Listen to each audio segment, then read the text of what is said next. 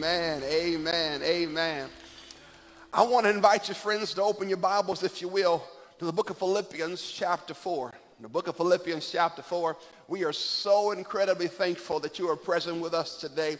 You're present. There is something that happens when we gather together as a church family. No matter what the week has looked like, when we come together, great things happen, because the Bible says where two or three are gathered in his name, he is in the very midst.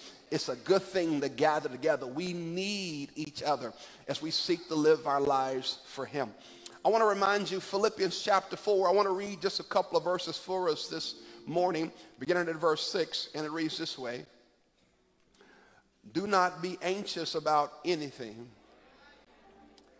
but in every situation, by prayer and petition, with thanksgiving, present your requests to God, and the peace of God, which transcends all understanding, will guard your hearts and your minds in Christ Jesus. Amen. We could probably go home from here. That's all we need. I mean, we good from here. You may take your seats. Very familiar verse here in Philippians 4, verses 6 through 7. I want to share just a few words from this subject. Have you prayed about it? Ask your neighbor, have you prayed about it? And ask your other neighbor, have you prayed about it?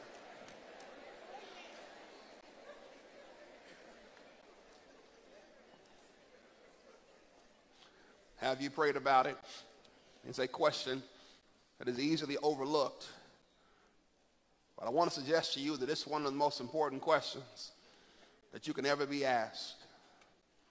This question speaks of the recognition and awareness that in life, we often are quick to act and slow to pray. Quick to worry, but slow to pray. Quick to complain, slow to pray. Quick to act and have an action plan, but slow to pray. But today I want to challenge us that you ought to make it an important part of your daily routine to ask yourself and to ask others, have you prayed about it? You see, prayer in the life of the believer is not an optional thing. In the life of a believer, prayer is not something that you just use periodically or when you think you need it. The scriptures convey to us that prayer is like oxygen for the very soul of a believer.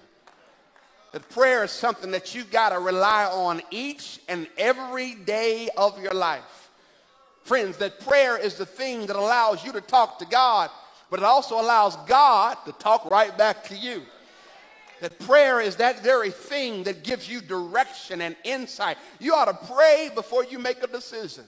You ought to pray after you've made the decision. You ought to, prayer has to be at the very core of your life. For whatever reason, myself included, friends, I don't know what it is, but sometimes we become too busy to pray. Sometimes it's our own busyness that keeps us from praying. Sometimes it's our own doubts about prayer. Sometimes it's our own inadequacies about prayer. Sometimes it's our own struggles that, for whatever the reason may be, if you're like me, sometimes our prayer lives are not where they need to be. And I believe that God wants to challenge us through his scriptures and challenge us through his word that, friends, you and I cannot make it without prayer. Friends, along with your iPhone and your iPad, you better find you an iPray. And friends, you and I must learn how to make prayer part of how we live our lives. Whatever it is, sometimes, this is what Paul is calling this church at Philippi to remember. He is calling them in this last chapter to remind them of the centrality of prayer to their lives. He's reminding them that you're going to need a healthy prayer life if you're going to live a healthy Christian life. You're going to be able to deal with all the stuff that comes your way. Deal with all the things that happen in your life. You and I need a healthy, strong, vibrant prayer life. Paul is not writing this letter from a palace or from the Ritz-Carlton. No, he's writing this letter from a prison cell because Paul understands the centrality of prayer in our lives. Friends, I want to encourage you as we read today's text, that it be a reminder to you and to each of us about how we need to make prayer a priority in our lives. I don't care when you do it. I don't care if you do it every morning when you wake up. I don't care whether you gather your family for prayer before you leave today.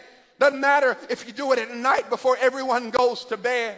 Doesn't matter if you got a prayer group on your job and you guys gather once a week and you pray for your department and you pray for each other. Doesn't matter if you got a prayer friend and y'all text each other every day before a certain time. Doesn't matter if you got a prayer guide where Monday you pray for this, Tuesday you pray for this, Wednesday, I don't care how you do it, but friends, here's the challenge. We must make prayer a priority. This is what he's trying to encourage us to do. That it's easy for us to scroll through the feeds on Instagram, scroll through the feeds on Facebook, scroll through the feed of our favorite app or whatever we do. But he says, I want you to learn how to spend time with me. Here's what prayer does. First of all, prayer removes our worry. Prayer removes our worry. Here's what he says in verse 6. Do not be anxious about anything. He says, I don't want you anxious. I don't want you worried about anything. I don't want worry to be the way your life is described. It's not the first time he tells them not to worry. Matter of fact, he'll bring it up in Matthew 6, 25 through 34. He'll bring it up again in 1 Peter 5 and 7. He says, listen, I don't need you worried about anything. That worry is not a part of the life of a believer. That because you are a follower of Christ, worry should not define you. Here's what you know about worry will wear you out.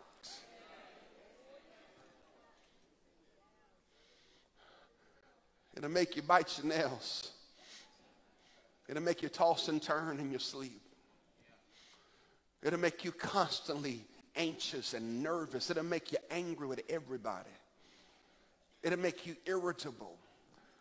It'll make your hair fall out. It'll make you eat too much and not eat enough. Worry will make you cause panic attacks. Worry will make you anxious about everything. Don't get me wrong, life seems like it's sometimes full of stuff to be worried about. It seems like we can be worried about our kids. We can be worried about our lives. We can worry about our finances, worried about our mothers or our fathers. We can be worried about our brothers or our sisters. We can be worried about our jobs and our careers. We can be worried about our children or our grandchildren. We can be worried about our health or the health of someone that we love. We can be worried about what could happen, what not going to happen, what will happen when this gets found out. Life seems to be full of things to worry about. What I want you to understand, this scripture says, I don't want you to be anxious about anything. What God is saying to you and me, that as followers of Christ, we don't have to worry about anything. As a matter of fact, when worry shows up, we shouldn't entertain it, we should evict it. Because we know that worry does not belong in the mind of a believer, because worry is us putting more faith in our doubts than we put faith in the God in which we serve. If the God that we serve woke us up this morning, gives us strength and stamina, gives us minds in the right capacity, gives us health and strength, if God can take care of us, if God can take care of blades of grass and sparrows in the air, then cannot God take care of you and take care of me and take care of the stuff that consumes us sometimes?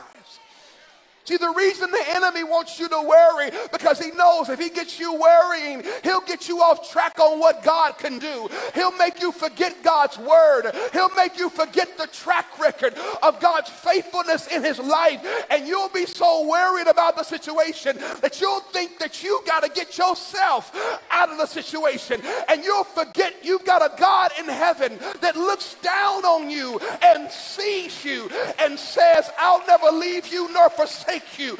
I will walk with you. I will be with you. I will protect you. I will heal you. I will shepherd you.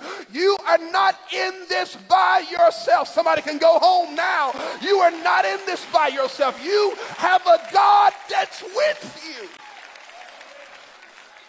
Friends, we get over concerned where we try to do too much. And those worries begin to invade our minds. We begin to say, what if this happens? And what if this doesn't happen? And what if they find out this? And what if my business doesn't go well? And what if I fail? And what if I'm humiliated? And we get concerned about all the what ifs. But the good news is this, friend, all that you can handle is the present. You don't know the future. You can't handle the past. But the Bible says Jesus Christ, the same yesterday, today, and forevermore. The good thing about being a child of God is the stuff that I can't handle. I've got a God that can handle me and handle the stuff at the same time. It'd be different if you had to do it all on your own. No, you've got a God who cares for you. That's why the scriptures say, cast your cares on him, because he cares for you.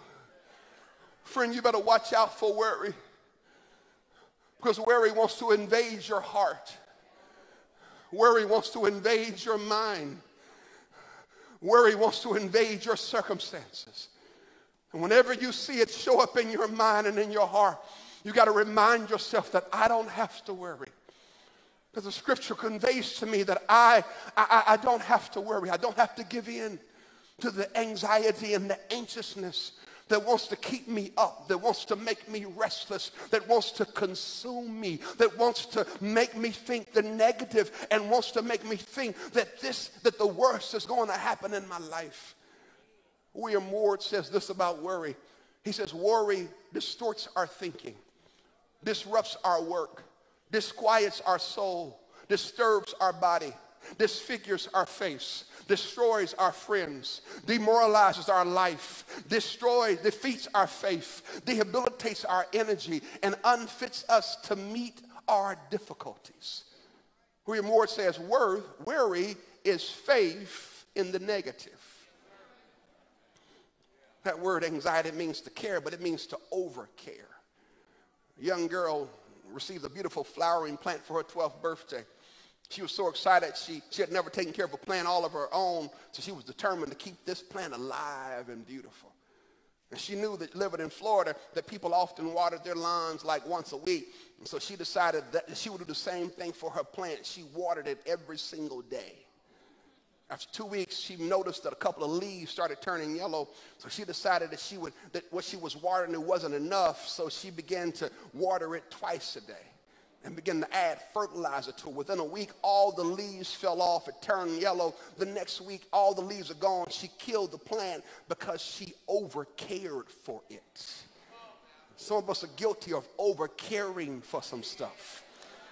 It's okay to care, but some of us overcare for our children, overcare for a relationship, overcare about our finances, overcare about our family, overcare for our health issues. And friends, you got to know that you and I have a limited capacity. That there's a point where you got to realize what you can do ends and what God can do shows up. And sometimes you got to learn how to say, I care, but I'm not going to take on too much responsibility because I can't fix nobody, I can't change nobody, I can't decide for nobody, I can't live nobody's life, but I've got a God that can work where I cannot work.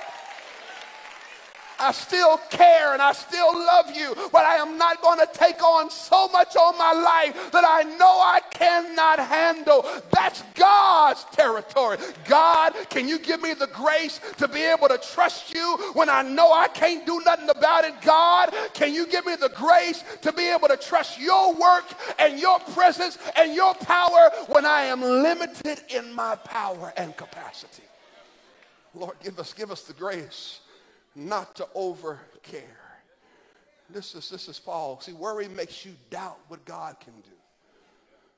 Worry makes you doubt that God, that what you're facing now is bigger than the God that you serve. It may be new to you, but it's not new to the God that you serve. Matter of fact, if you would just take time and begin to think back over your life, you would realize that this may have a new face, but it's the same thing you faced 2 years ago, and the same God that was faithful in that is the same God that will be faithful today. Prayer removes our worry, but then secondly, prayer refocuses us on God.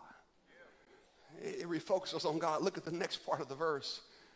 Don't be anxious for anything, but in every situation, by prayer and petition, with thanksgiving, present your requests to God.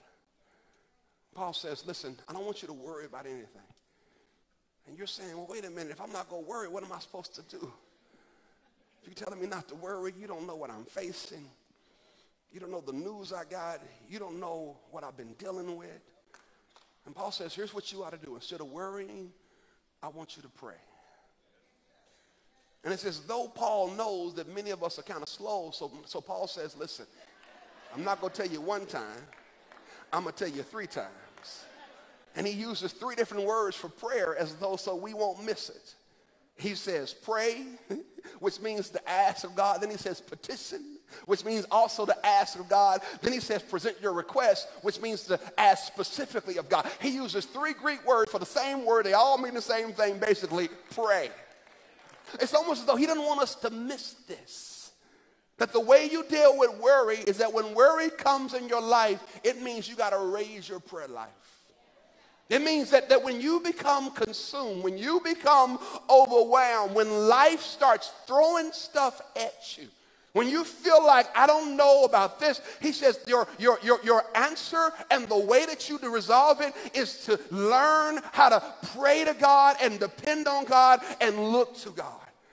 And see, here's the challenge. Many of us, we specialize in emergency prayers. We treat prayer like it's a spare key. You know, when we can't get the door open ourselves, we whip out prayer and say, I'm going to pray the door open. We treat prayer like a spare tire. And so when we have a flat in life, now we want to whip out prayer and use prayer to be able to get us out of a jam. But notice the text. The text says, worry about nothing, pray about everything.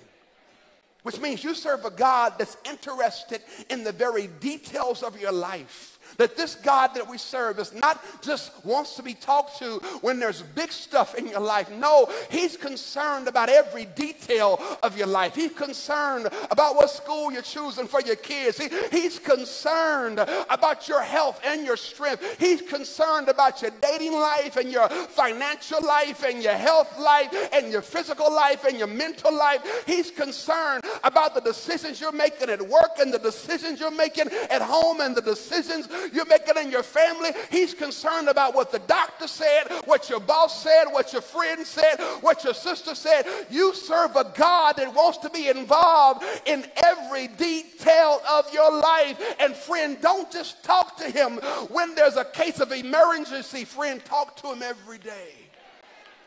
When you're on your way to work tomorrow, you need to be praying, Lord, guide me as I go to work today. Lord, order my steps, order my path, order my conversations. Keep my mind, keep my temper. Lord, give me success in the place you've planted me. Pray over your kids. God, be with my kids as they go to school. Keep them safe. Keep them focused. Give them integrity. Give them good character. God, guide me in my singleness. Lord, protect me and honor me. Help me to fulfill the purpose you've got in my life for now. And if you have something later, do that too. Friends, pray. Prayer keeps you from worrying. He says it 3 times. He says, listen, I want you to pray. I want you to pray. I want you to pray. I want you to make prayer part of your daily habits, part of your daily walk. Sometimes the enemy, what he does is he tries to convince you that you're not a good prayer. You know, I don't feel like I know how to say it, and I don't feel adequate enough. Listen, prayer is real simple. It's just you talking to God. It's you saying, God, this is who I am, and God, this is what I'm facing, and God, this is what I'm dealing with.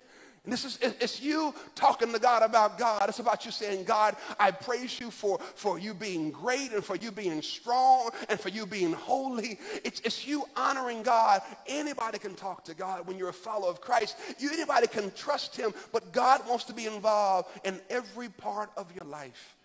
But notice what he says. He said, I want you to pray about that. He says, when that thing tries to get the best of you, I want you to pray about that. When you can't get to sleep at night, he said, perhaps instead of scrolling, I want you to pray about that. He says, when that thing or that relationship, I want you to pray. And what you love about Scripture is that Scripture gives you a totality of the stuff you ought to pray for. He says you ought to pray for your friends and pray for your enemies. He says you ought to pray when you're healthy and strong, and you ought to pray when you're sick or when someone in your family is sick. He says you ought to pray when you're full of joy and when things are going well. But you also ought to pray when you feel like God is absent in your life, and when you feel like God is distant. When you read the Psalms, which is basically a prayer book or a hymn book to God, you find all kinds of prayers.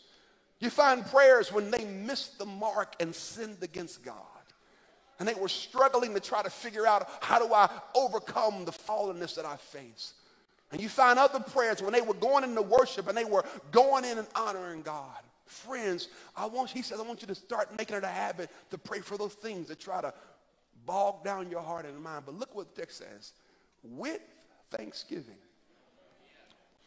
It's almost as though he says, listen, in the midst of all your asking, please don't forget to thank God for what God has already done in your life, for how he's already worked in your life. He said, I want you to mix these two together. He said, don't just come, just ask. He says, in the midst of your asking, make sure you learn how to thank God, because sometimes in the midst of your thanking, it helps you to deal with the thing you were worried about. Because sometimes while you were worried about it, when you start thanking God for what God has already done, it registers and you begin to believe, why am I worrying about that when I thank God for what God has already done, how God has already worked, and what God has already seen me through. Friends, that may be a habit for some of you today. When you get home today, you might want to pull out your phone and just begin to make a list of the things that you can thank God for. You ought to just begin to thank God for the things he's seen you through, from the doors he's opened, for the ways he's made. You ought to just look over your life and begin to thank God. And I promise you, as you begin to thank God for what he's already done, you're going to get to a point where you begin to say in the midst of your prayer, God, if you don't do anything else, I've looked at the list. And if you don't do anything else based on this list, you've already done enough. I'm going to stop worrying. You know what? Now that I think about it, God, I was here 5 years ago. I was here 2 years ago. I've seen trouble before, but I've seen you come through before. And so, God, I'm stopped worrying, and I'm just going to praise you in advance. If you do it, I'm going to praise you. If you don't, I'm going to still praise you. If I keep the job, I'm going to praise you. If I lose the job, I'm going to still praise you. If you heal my body, I'm going to praise you. And if you don't, I'm going to still praise you, because God, you've been so good to me already that even if it doesn't work out, I'll still give you praise.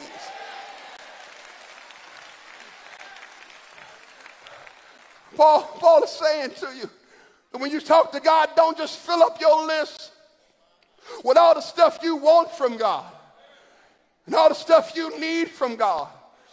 But in the midst of you talking to God, spend some time thanking God for the work and the move and the things he's done in your life. Danny Simpson was a 23-year-old Canadian. Danny Simpson went to jail for robbing a bank. And Danny went to jail. He was arrested for robbing a bank for $6,000. They sent him to jail for 6 years. But in the midst of his robbery, he used a .45 caliber Colt semi-automatic gun that was actually an antique. The gun was from 1918. Matter of fact, the pistol in his hand was worth $100,000. If Danny Simpson had just known what he was carrying in his hand, he wouldn't have robbed the bank, because he would have known he had everything he needed already in his hand. Who am I talking to today?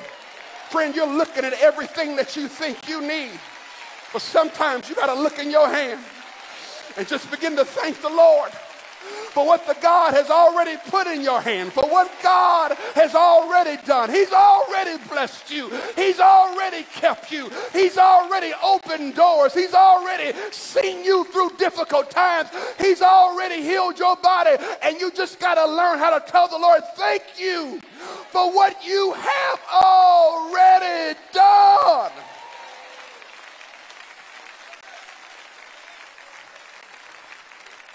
This ought to be your declaration before God, that you ought to learn how to walk with this attitude of gratitude, with this disposition where you can't help yourself but to tell God thank you. You ought to wake up in the morning saying, Lord, I thank you. When you begin to walk in the house, you ought to be able to say, Lord, I thank you. When you can hear what's happening in the house, you ought to begin to say, Lord, I thank you. When your words start coming out, you ought to be able to say, Lord, I thank you.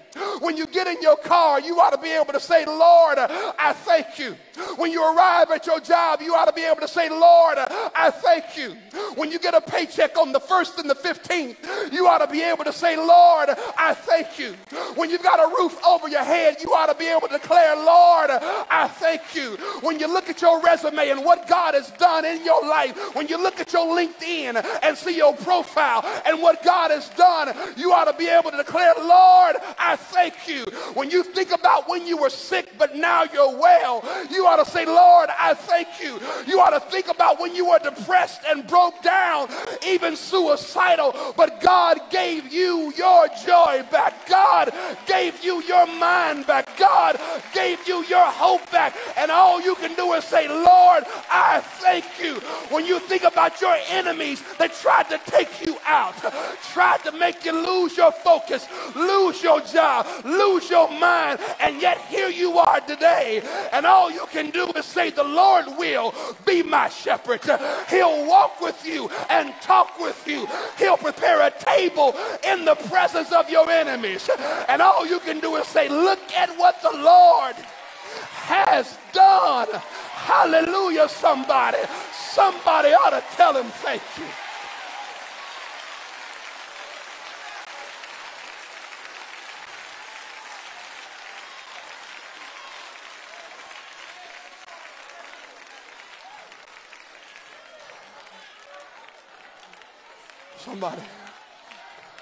Somebody ought to just tell him thank you. You've come too far, and don't you dare think you got this far on your own. The grace of God has been on your life.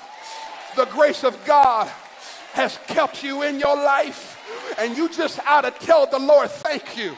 Your neighbor don't know what you've been through. Your friend doesn't know what you've been through, but you know what the Lord has been doing in you and through you. Helped you raise those kids, helped you get started on your way, gave you back your self-esteem when they broke up and tried to leave you, gave you back your focus when your father wasn't there.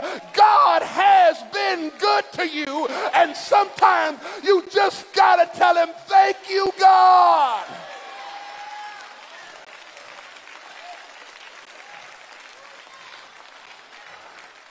Thank you, God, for keeping us.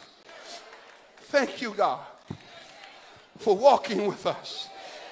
Thank you, God, for giving us confidence and boldness when we wanted to give up, when stuff got hard, when we didn't know what to do, when we wanted to give up. God has been faithful, and sometimes you got to tell the Lord thank you.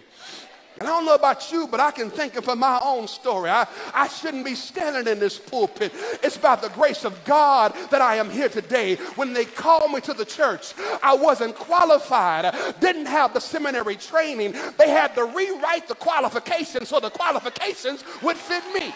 I just came by to tell somebody, I know what God can do.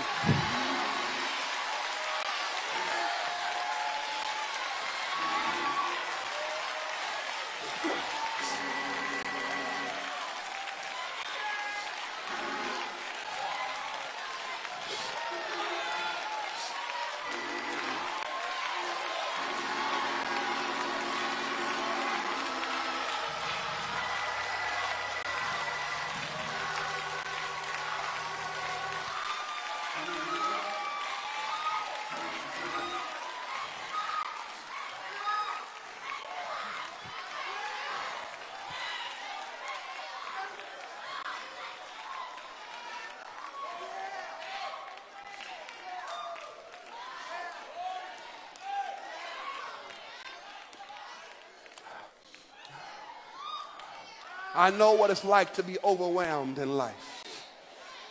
Pastoring this church can get overwhelming sometimes. Hearing people's prayers and hearing what people are going through and trying to lead the way God wants you to lead. That thing can get overwhelming sometimes. Anybody that's in leadership knows you can get overwhelmed. Leading your family, leading your department, leading in your situations. Anybody, if you lead in anything, you know that leadership can overwhelm you sometimes.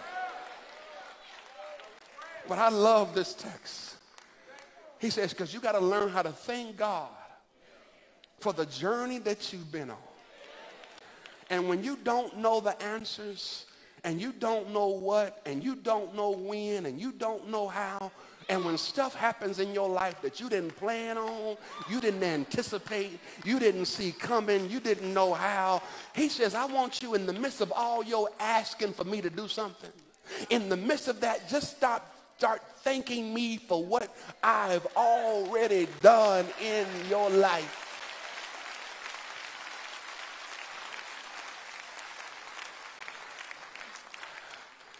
And then he says, and the peace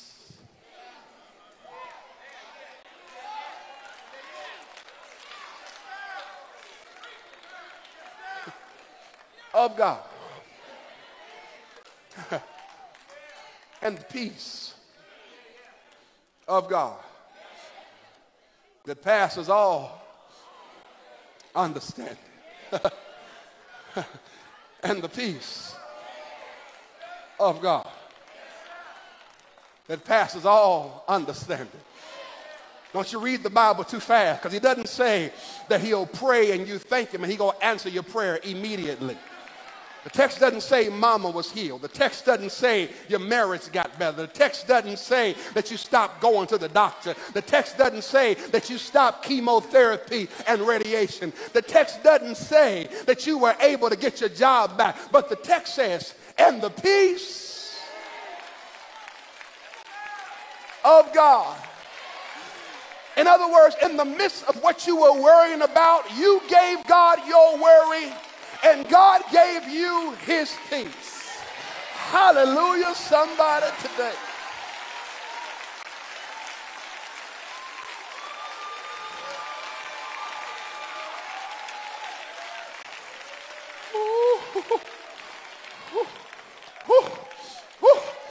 You give him your worries. You give him your anxiety. You give him your cares. You give him what you don't understand. You give him your plans that you can't fix. You give him that, and he will begin to give you back his peace. A peace that surpasses all understanding. He'll make you leap when you shouldn't be leaping. He'll make you smile when you shouldn't be smiling. He'll make you happy when you shouldn't be happy. He'll make you run when you shouldn't be running. He'll make you dance when you shouldn't be dancing. He'll make you shout when you shouldn't be shouting. And all you can declare is that the peace of God has surrounded your life. Somebody here this morning can testify. I prayed and I gave it to God. And God showed up in my life. And he gave me his peace. Hallelujah. Somebody today, he'll give you peace that the world didn't give you and the world can't take away. He'll give you peace while your enemies are still talking. He'll give you peace with no money in the bank. He'll give you peace when you don't know what lies ahead. You ought to thank God for his peace. Hallelujah.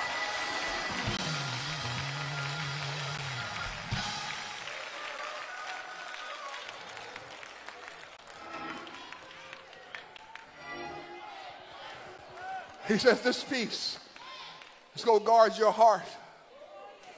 It's going to guard your mind in Christ Jesus. Softly. He's going to give you a peace in your heart. He will give you a peace in your mind. Let's go guard you. Let's go guard your heart so your heart ain't got to be anxious. Your heart ain't got to be worried. Your heart ain't got to be consumed. Your heart ain't got to have answers. Your heart ain't got to have no itinerary. I know you want to be in control. I know you like to plan everything out. But sometimes you can't plan everything out. Sometimes you don't have an itinerary. Sometimes you don't have a schedule. Sometimes it's not in your Outlook calendar. Sometimes you ain't got an app to fix this. But what you do have is some peace.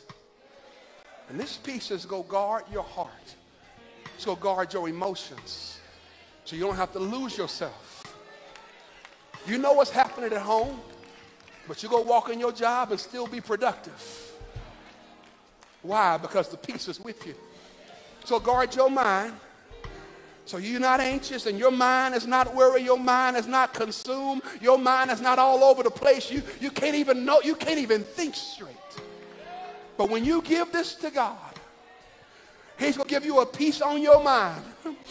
That your mind is going to be able to think clearly. You're going to be able to recall the promises of God that you need for this season in your life. And so when the enemy tries to make you worry, you're going to be beginning to recall, cast your cares on him. When the enemy wants the thoughts of doubt in your mind, you're going to say, the Lord is my shepherd. I shall not want. When the enemy tries to remind you of what could happen, you're going to say, you meant it for evil, but God meant it for good, for the saving of many lives. When he tries to make you doubt what God can do, you're going to declare to yourself, and we know that all things work to the good of them that love the Lord and are called according to his purpose. When you're in the midst of waiting and you can't be patient, you're going to say, and they that wait upon the Lord shall renew their strength. Peace. Lord, peace. Give those worries to God today and begin to walk in the power and presence that he calls you to. You don't have to be like everybody else, walking around fretting and worried and anxious. No, you've got a God that cares for you. You've got a God that knows your name. You've got a God that knows when you get up and when you lay down.